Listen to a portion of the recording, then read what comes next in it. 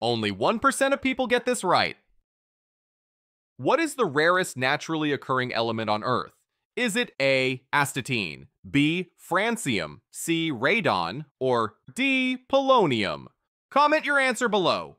It's not radon. While radon is rare and radioactive, it's still regularly detected as a gas released from the ground, especially in certain homes and basements. Its presence is uncommon, but not rare enough to top this list. It's not polonium. Polonium is extremely dangerous and unstable, which makes it feel like a strong candidate. However, it's produced in slightly higher quantities through natural radioactive decay processes than the rarest element we're looking for.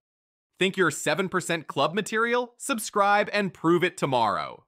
And it's not francium. This is one of the most common guesses because francium is highly unstable and decays almost instantly. But despite that instability, scientists believe small amounts of francium are continuously produced in nature, more than the actual rarest element. The correct answer is astatine. Astatine is the rarest naturally occurring element on Earth, with less than a gram estimated to exist at any given time. It forms only briefly during radioactive decay before breaking down almost immediately, making it so rare that most people will never encounter it outside of theory.